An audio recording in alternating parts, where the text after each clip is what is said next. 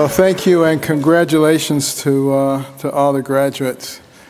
You know, Patrick Henry is a fantastic place. It has a relatively short history, but look at all that's happened already.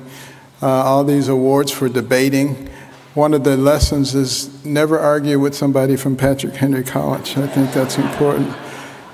We actually have one of our new interns at American Cornerstone, Dale Fryer, who's from Patrick Henry College. And looking for great things for all of these graduates.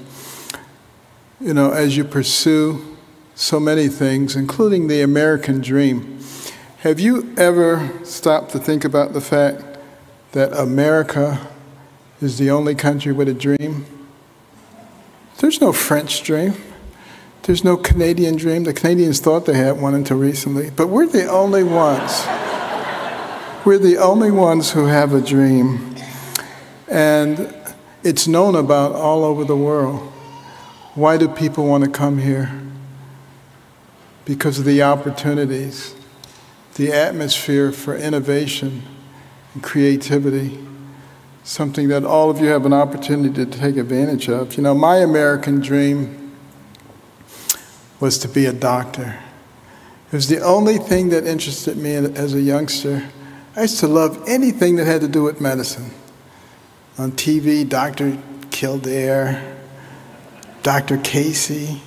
The graduates have no idea what I'm talking about. But anything on the radio. I even like going to the doctor's office. I mean, I would gladly accept a shot just so I could smell the alcohol swabs. I mean, it was great. Maybe not a COVID shot, but but there was a problem, and that is that I was not a very good student. You know, you have to have good grades to go to medical school. I was a terrible student. I was probably the worst student. Everybody teased me and called me names. But I did admire the smart kids. And I wouldn't let them know it, but I had great admiration for them, including the smartest kid in the class. His name was Steve. And he would always come up to you after a test, hold his A in your face, say, "Let me see yours." You wanted to let him see it, all right. But you know, there was one person who really believed in me. And it's a tribute to all you parents and grandparents out there. It was my mother. She was always saying, "Benjamin, you're much too smart to be bringing home grades like this." I brought them home anyway, but she was always saying things that were encouraging. And she didn't know what to do. You know, she had a very difficult life herself. Born to a very large rural family in Tennessee, poverty-stricken, shifted from home to home, could achieve less than a third-grade education, got married at age 13, trying to escape dire poverty.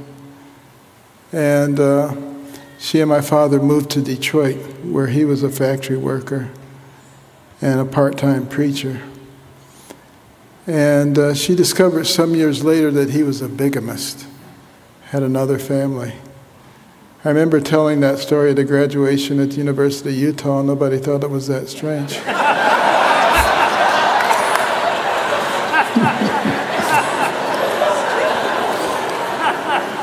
But obviously she thought that was pretty strange.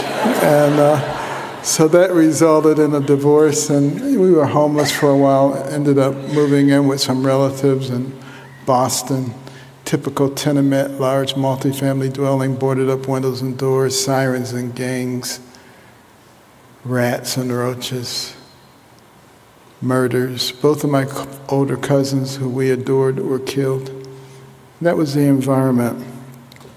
But my mother truly believed that education was the key. And she prayed and she asked God to give her the wisdom to know what to do. And he gave it to her, at least in her opinion. My brother and I didn't think it was all that wise, because it was to turn off the TV. Let us watch only 2 or 3 TV programs during the week, and with all that spare time, read 2 books apiece from the Detroit Public Libraries and submit to her written book reports. which she couldn't read, but we didn't know that. And, you know, I really hated it in the beginning, but we were desperately poor, but I could escape that poverty between the covers of those books. I could be anybody, I could go anywhere, I could do anything. And as I began to read about these amazing people, entrepreneurs and explorers and scientists and surgeons, I began to realize that the person who has the most to do with what happens to you is you. It's not somebody else. It's not some circumstance. And I changed my attitude completely. If I had 5 minutes, I was reading a book. My nickname became Bookworm. Within the space of a year and a half, I went from the bottom of the class to the top of the class, much to the consternation of all those kids who were teasing me and calling me dummy. And I remember after a test going up to Steve, and I said, "Steve, how'd you do on the exam?" He poked out his chest. He said, "Oh, I got a 91. I said, "Well, gee, that's too bad. Oh, I got 100. And I said, "If you need help next time, let me know." Now, that was probably a little obnoxious. And I hope that you graduates won't be like that, but be thankful that the Lord has given you the resources to do well. You know, think about this. I had the same brain when I was at the bottom of the class that I had when I was at the top of the class. What does that tell you about human potential? We were made in the image of God, including our brains. The human brain, the most fantastic organ system in the universe. Billions and billions of neurons, hundreds of billions of interconnections. It can process more than 2 million bits of information in 1 second. It remembers everything you've ever seen, everything you've ever heard. You can't overload it. You've heard people say sometimes, "Don't learn this, you overload your brain." You can't overload the human brain. If you learned one new fact every second, it would take you more than 3 million years to challenge the capacity of the human brain. It's not something that we ever have to worry about. And you know, one of the things that we have to be thinking about with those great brains, what you need to be thinking about with those great brains, is how do we preserve our nation?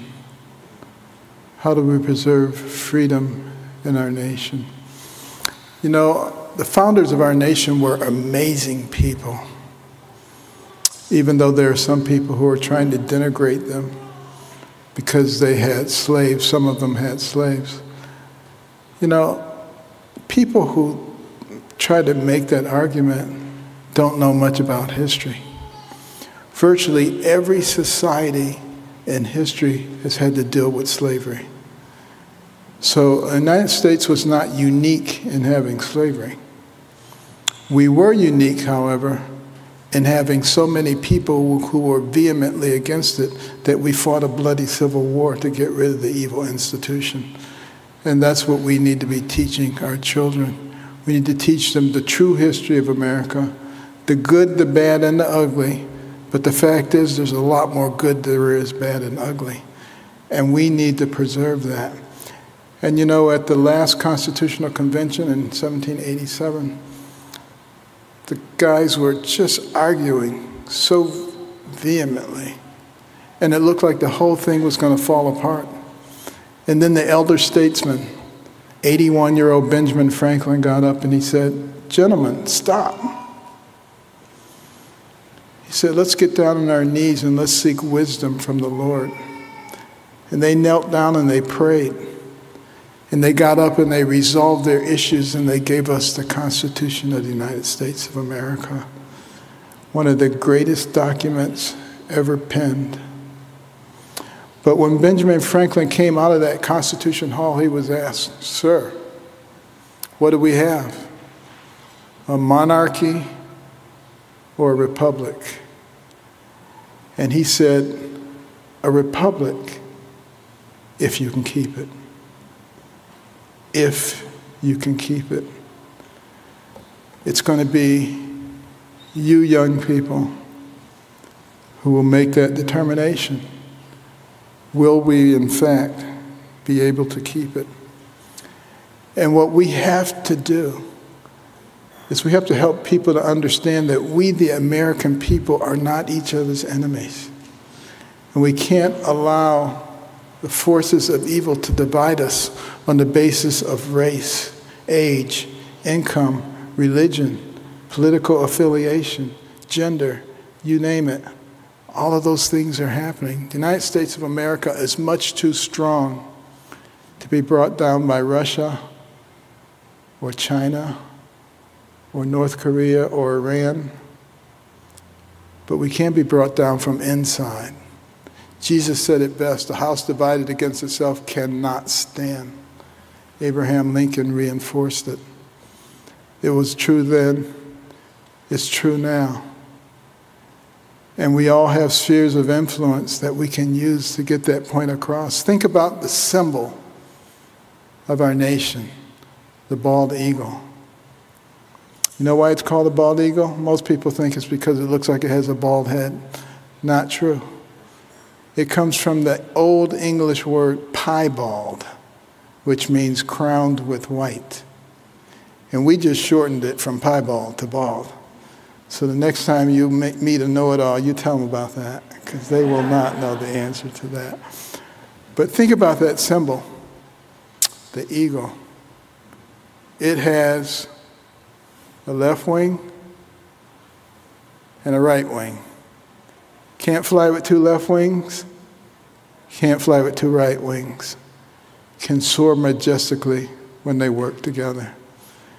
And we have to get people to understand that just because you disagree, it doesn't make you enemies. In fact, I'm fond of saying if two people agree about everything, one of them isn't necessary. And I think everybody is necessary, and we just need to learn to respect each other, respect each other's opinions. I think it will make a big difference. And then we also need to recognize who is in charge. You know, there will come times when you'll be saying, Lord, you're neglecting me. I asked for something. You're not giving it to me. You know, the Lord plays the long game. We sometimes are looking for short-time solutions.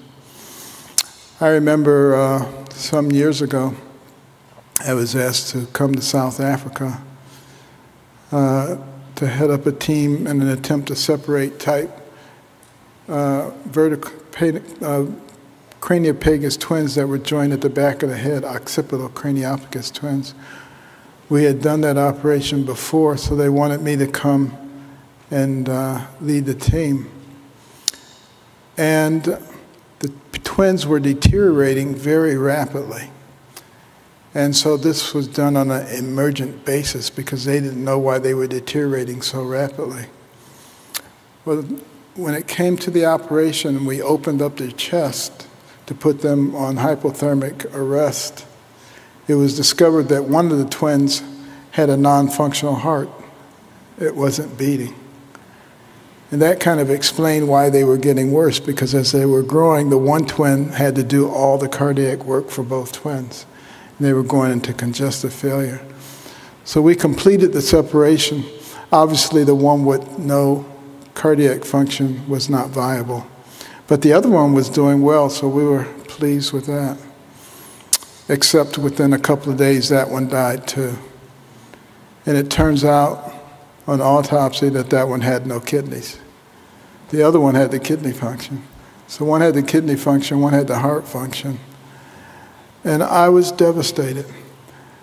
Traveling back home, I was saying, Lord, you didn't need me to fail. Anybody could have done that. How'd you get me involved with this? But what was happening there is I was thinking about me. I wasn't thinking about the big picture. And sometimes we can't see what God has in store. But a couple of years later, there was a set of twins from Zambia. They were joined at the top of the head facing in opposite directions, something we call type 2 vertical craniopicus. 13 attempts have been made to separate twins like that before, none of which were successful. And I was asked to head up that team. And it was a very complex operation, but the team that had been put in place for the operation a couple of years before and all the equipment that had been brought in from all over the world was still there. And 19 hours into the case, it looked so complex. I said, maybe we should just stop and cover things over. There were blood vessels going in every direction. It looked like a bowl of spaghetti. And I said, if we cover everything over, come back in a few months, things will delineate themselves. And they said, that's a great idea. And I know that would work at Johns Hopkins, but we don't have the ability to keep partially separated twins alive. They'll die. And now I really felt the weight of the world on my shoulders. I didn't have all my fancy equipment that I have at Hopkins. I had my scalpel, my loops, and a prayer on my lips. I said, Lord, it's up to you. And I went in and started operating. And frankly, I do not remember what I did over the next several hours. But the other neurosurgeons who were involved in that case said to me, we couldn't believe what you were doing. But after 28 hours, the operation was over. When we made the last cut that separated them, over the stereo system came the Hallelujah chorus. Everybody had goosebumps. And when we finished the operation, one of the twins opened his eyes, reached for the endotracheal tube. The other one did the same thing. By the time we got to the ICU, within 2 days, they were extubated. Within 3 days, they were eating. Within 2 weeks, they were crawling. And today, they're perfectly functional adult human beings. And the people in South Africa were just beside themselves. They were dancing in the streets because they were so proud that this had been done in their country and in their hospital. But the take-home lesson there is that would have never happened without the failure that had occurred a couple of years ago. And this is something that God can see. Those twins a couple of years before were doomed. They weren't going to survive no matter what. But they paved the way for the first complexly joined twins ever to be separated with no neurological deficits. That's the way God works. That's why we have to be patient. That's why we have to be faithful. And I remember when I became the director at HUD, the secretary at HUD, some high government official came to me and said, congratulations, but you're going to have to stop all this God stuff. This is the government. I told him to go jump in the lake because, you know, none of this happens without God. He is the essential part. And that's how our country rose so quickly, because we honored God. And as we're allowing him to be pushed out, it will decline just as quickly. But I don't think it's too late. We can do something about it. And those people who say, you're not supposed to talk about God in public, what do they know? Do they realize that our founding document, the Declaration of Independence, talks about certain unalienable rights given to us by our Creator, a.k.a. God? That the Pledge of Allegiance to that flag says we are one nation under God. That many courtrooms in the land on the wall, it says, in God we trust. Every coin in our pocket, every bill in our wallet says, in God we trust. So if it's in our founding documents, it's in our pledge, it's in our courts, and it's on our money, but we're not supposed to talk about it. What in the world is that? In medicine, we call it schizophrenia. And doesn't that explain a lot of what's going on in our society today? And we need to make it perfectly clear that it's okay to live by godly principles of loving your neighbor, of caring for those who can't care for themselves, of developing your God-given talents to the utmost so that you become valuable to the people around you, of having values and principles that govern your life. And if we do that, not only will we have a great nation, but we will have one nation under God, indivisible, with liberty and justice for all. Thank you, congratulations, and Godspeed.